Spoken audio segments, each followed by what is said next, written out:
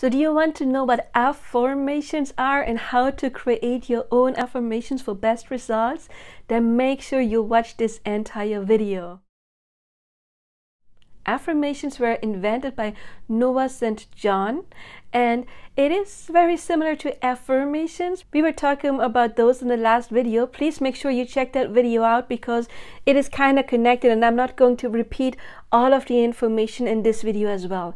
So affirmation, and some people call them Askformations, are very, very similar, but instead of having a sentence like I am abundant, or you are abundant, or I'm so grateful that I am abundant, you would turn it into a question. Why am I abundant, for example? Or how come that I am so abundant? How is it that I am so abundant?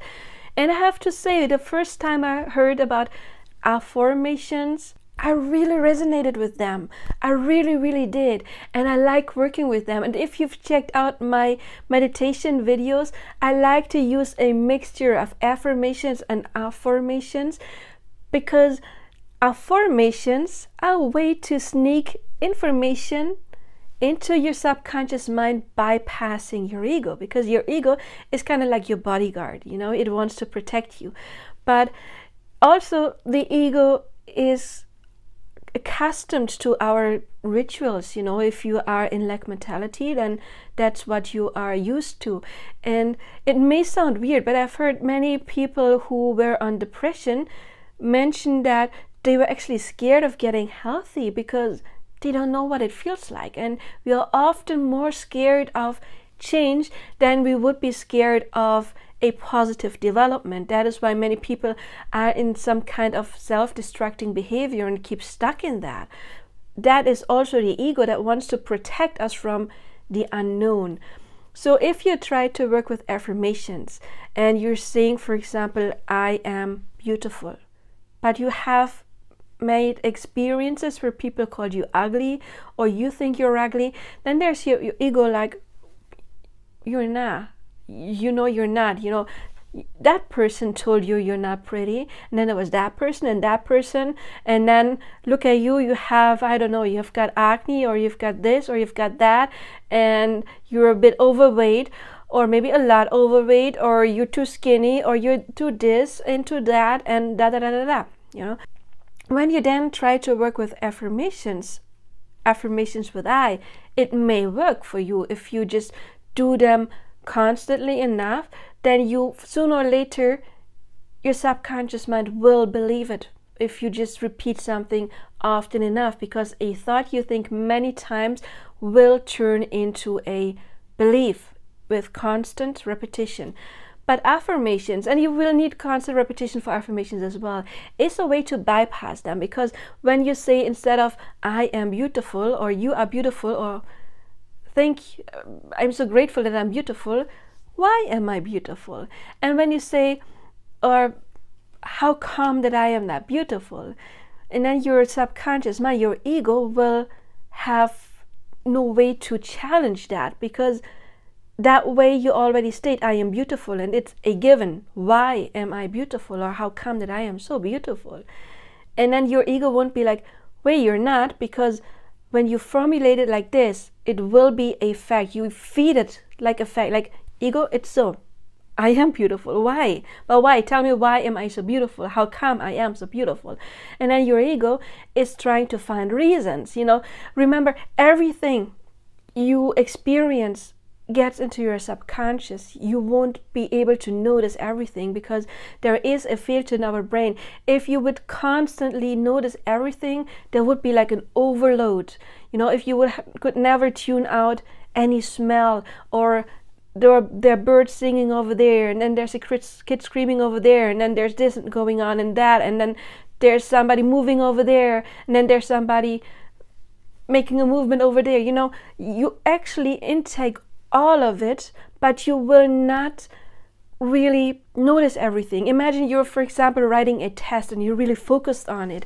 Then there will be maybe somebody coughing, but you won't even be able to notice that because you're really focused on something, and you're kind of like shielded from all the information that is not important for your right now, and your brain has that kind of filter. And by the way, little excursus, that is what a highly sensitive person is, like myself. There's different kind of highly sensitive people, HSP, and one is you have different filters, you intake more. And people say there's, well, experts, some say it's about 10% of the population, other 20%. There are some people that have different filters, they always intake more. That's why they need to take more breaks, and they're often introverted because they're important for the evolution, for the rest of the herd, you could say, because they're the ones that are especially cautious, and they will notice what others don't notice, and by that can save everybody by making some kind of alarm, like there's danger coming. But anyway, let's go back to the main topic. So we do have those filters, and those filters also determine on your they're connected to your belief system, you could say, for example. So let's say you have the belief system like all people are liars, there's no honest people, or people are always rude. Then you will meet nice people throughout the day as well, of course. But it doesn't match with your subconscious belief, so you will forget it right away. But your subconscious mind will notice, yeah, that person was nice, and that was nice, and that person was nice. However, even if there were like 10 people that were really nice that day, but one was rude, and you have the belief, yeah, people are rude, then that's the one that is going to stick out, because that's the one that is matching your subconscious belief. And that is another way the subconscious, like the filters, work. They point out what you believe about this world. So as soon as you change your inner beliefs, your perspective will shift, because then the filter in your brain will shift, and all of a sudden you will notice the nice people, and you will forget about the rude person right away, because that doesn't really match your belief. You have the genuine belief, yeah, most people are actually really nice people, and the rude person doesn't match your belief, and yeah, it's that memory will be stored in the subconscious. But where I'm going with that is when everything is somewhat getting saved. So maybe like many people did call you, let's stick with beautiful, okay? And there's just a couple of people who called you ugly. And if that matches your inner belief, like I am ugly, you will forget about the people who called you beautiful. Or maybe situations when you looked into the mirror like, oh, not bad today, not bad. It's still saved somewhere, it's stored somewhere, but it is forgotten. But then when you turn your affirmation into an affirmation or askformation, why am I beautiful? Your subconscious mind still has all of the information stored, and it will flip through that, and it may not even come to your conscious mind as well, but it is working in your subconscious, and that is okay. It doesn't have to become conscious. If it does, it's good. If memories come up like, oh yeah, that person, they called me pretty. It is working in your subconscious mind, where all of the information is stored that we didn't even perceive consciously. Some we didn't even perceive consciously, others we just stored away right away because they didn't match our belief. So when you ask the affirmation, how come I'm so pretty? Then your ego has to take the fact, oh, I'm pretty, as given, and can't challenge that. Instead, it will be too busy to go through, your subconscious mind will be busy to go through all of the situations that actually match that new belief, I'm pretty. And then it will be, oh, right, that day, oh, I was looking really good that day, and then that person complimented me, and that, and that, and that, and that, and that. And again, it doesn't have to come into your conscious mind. When you work with Askformations, and it could be, why am I abundant? And maybe you can't pay the bills right now, but still, if you're, why am I abundant? How come I am that abundant? Your subconscious mind will immediately check for all situations, where am I abundant? Am I abundant because I have a lot of free time? Because I have amazing friends? Am I abundant because I've got like 20 pairs of shoes, or 50 pairs of shoes, or whatever abundant means to you? Or yeah, maybe you're broke right now, but look, you do have a roof over your head. If you're watching this right now, then you most likely have some kind of electronic device in order to watch that. So you do have stuff that will highlight that you are abundant, even if you cannot pay bill XYZ right now, but you still have stuff. You have clothes on your body and everything. When you say, why am I so why do people always love me? Why do people always love me? Or how come people adore me? Then again, your subconscious mind will scan all of the situations where this happened. And the more often you do that, of course, the more it builds up in your subconscious mind. And by that, you slowly change your belief into what you want. And by that, you slowly change your inner beliefs. And remember, it's your inner beliefs that get pushed out. Like Neville Goddard said, everyone is you pushed out. Every situation is you pushed out. So it is important to change your inner beliefs. And if you cannot get very far with affirmations because you have a strong ego, then sneak the information through, like around your ego, and give your ego something else to do. Like, oh, now it's your job to find all of the things that confirm my statements. Your ego won't be able to challenge that. But like we did with the affirmations, we are now going to check how you can create your own Askformations or affirmations. So let's talk about how you make your own affirmations.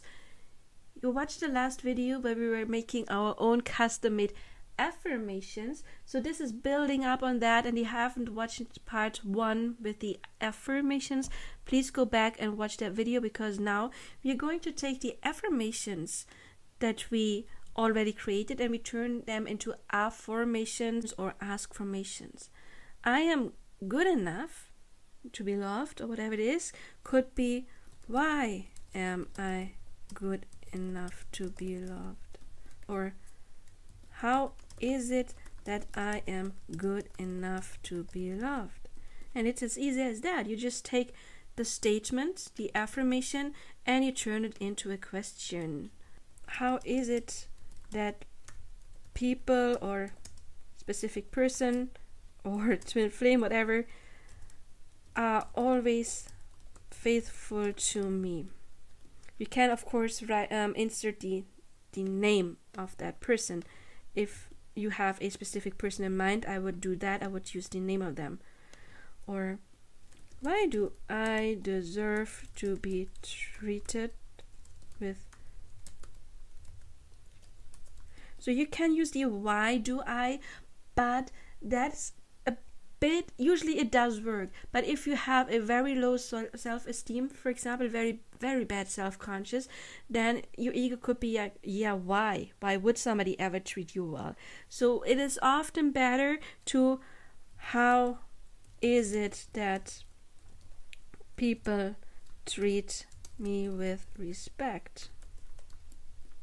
Or how is it that I deserve people treating me with respect? Something like that.